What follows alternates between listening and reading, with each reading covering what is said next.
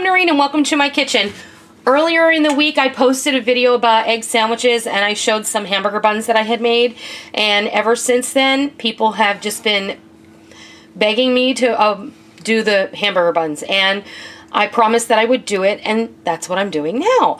So we're going to show you how I make hamburger buns. These couldn't be any easier, and they have very few ingredients, but they render an amazing hamburger bun. And this recipe is going to make 12 hamburger buns the way I'm going to make them. What we have in the bowl is 1 cup of warm water, to which we are going to add 1/4 cup of granulated sugar, a tablespoon of instant yeast. This is the SAF instant yeast that I like to use.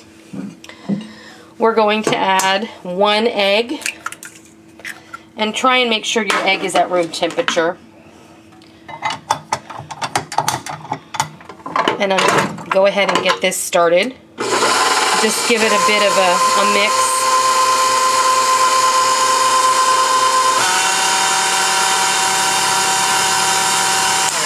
That egg doesn't want to... Sorry, honey. I'm just going to go ahead and start adding my flour. Every 12-year-old's bubble. No, I just crushed a yolk. No. That's all I did. Okay, I'm going to add 3 cups of flour, and then we may have to add up to an additional cup. It just depends. This is going to be a stickier dough because of the yeast. I mean the egg. And I'm going to add a teaspoon of salt, but I always do that on top of the flour. No, can this be done without a mixer? You can do this without a mixer. It's just a lot easier with a mixer. Spoke too soon. We did.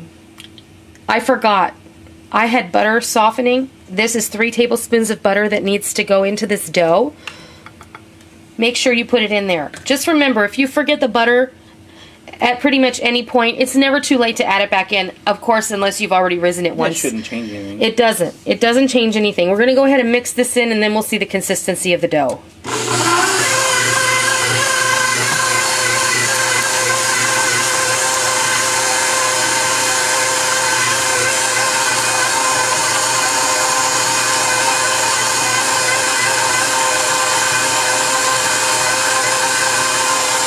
I'm going to add that extra ½ cup of flour at this point. Almost.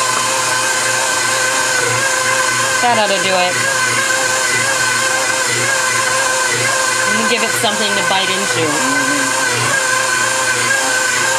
There we go. A little friction. Yeah. No harm, no foul. It's all good. See, no matter what happens, you can always fix it.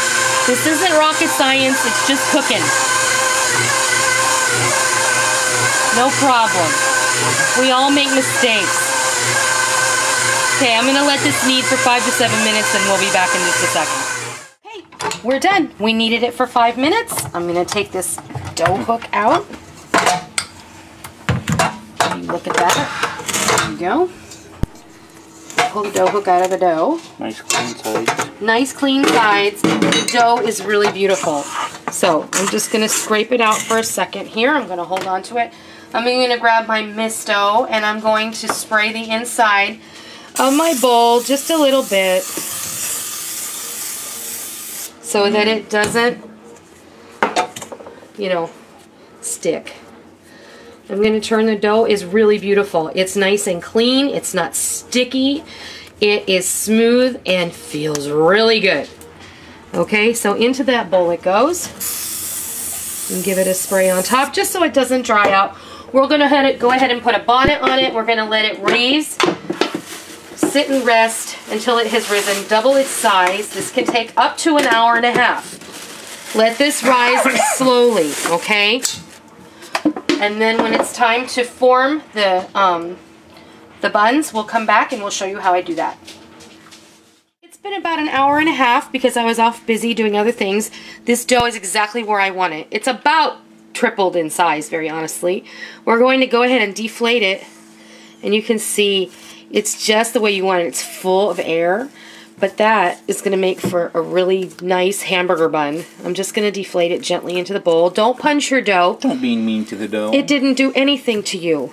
It's just being dough, so please don't hurt it, okay?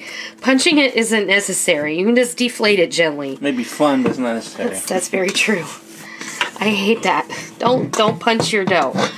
Okay, we're going to take it out of the bowl there. Explain yourself. Explain myself? You're the one who said make them 3 ounces. It's Rick's fault. He said just do 3 ounces. Okay, there's 11 buns. Okay, so it is what it is. You can divide it in half and half and half and get 12 buns. It's okay. So we're both 1 short of a dozen here. We are. We're also a couple bricks shy of a load, so we're the perfect match, okay? So we're just rolling these against the board so that you're using a little bit of force so that the bottom kind of comes together.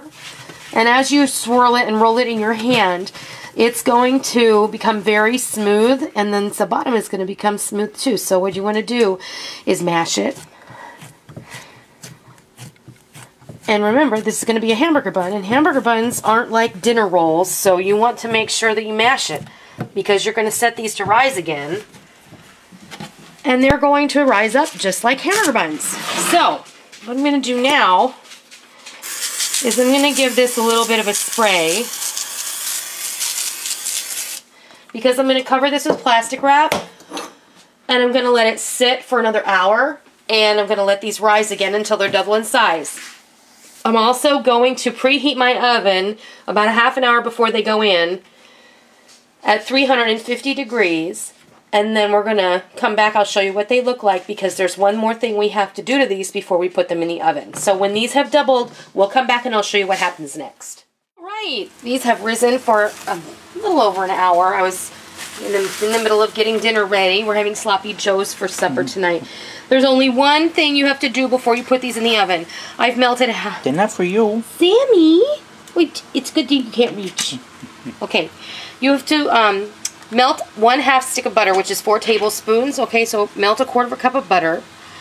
And then you're going to brush the tops of these buns very gently with a pastry brush. I have one of these silicone pastry brushes, and I love it. I have actually more than one. Just gently brush the tops with the butter. This is going to give you that beautiful golden brown finish. I have my oven preheated to 350 degrees, and we're going to bake these for 15 to 18 minutes until they're perfectly golden brown, and when you tap one, it sounds hollow. Okay, so don't press on these when you're brushing them, or you'll deflate them and you'll totally have to re-rise them. So you just want to be very gentle, and you want a nice smooth brush. You want to make sure that you don't have an old paintbrush, and you don't have a nasty old pastry brush that the bristles are starting to come out of, because nobody wants to eat that. That's just gross. Okay, so pay the extra money and get a silicone pastry brush. It'll make all the difference in your baking. Okay, these are going in a 350 degree oven for 15 to 18 minutes. And the sun is really coming in my kitchen window. And when these are ready to come out, I'll be back and I'll show you what they look like. Okay. Our burger buns are ready to come out of the oven. Beautiful, just like they should be. Now, we're going to take the other half of this melted butter. Oh, first, let's check them. Yep. Give them a tap, tap, tap. They sound hollow. They're perfect. Yes. And then you're just going to brush the buns with the remaining melted butter. And this is going to keep them soft. I forgot to mention, I don't like seeded buns for hamburgers or sloppy joes. But if you want to put seeds or any kind of like sprinkle on your buns, then you're going to want to do that before you put them in the oven and after you put the melted butter on them the first time. That way the butter will help that stick to the buns while they're baking. And then when they come out, you're going to want to brush them again, because that's going to help keep the top crust soft and supple, and it's going to be oh so tasty. And you really do only need like 4 tablespoons of butter is going to be the perfect amount, and if you spread it out right, you're going to have enough to do every single one of them. And like I said, we did 3-ounce rolls, and we got 11 rolls, because that's about right. There's about 34 ounces in the amount of dough that we had.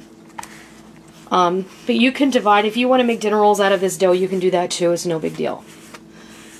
But that is how you make hamburger buns. And then after these cool for a few minutes, I'll come back and I'll slice one open so you can see the inside texture.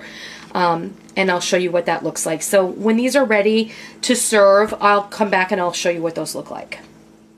I'm going to go ahead and cut one of these puppies open for you. They're still a little warm and soft, so you really want them to cool all the way, but I want you to see what they look like.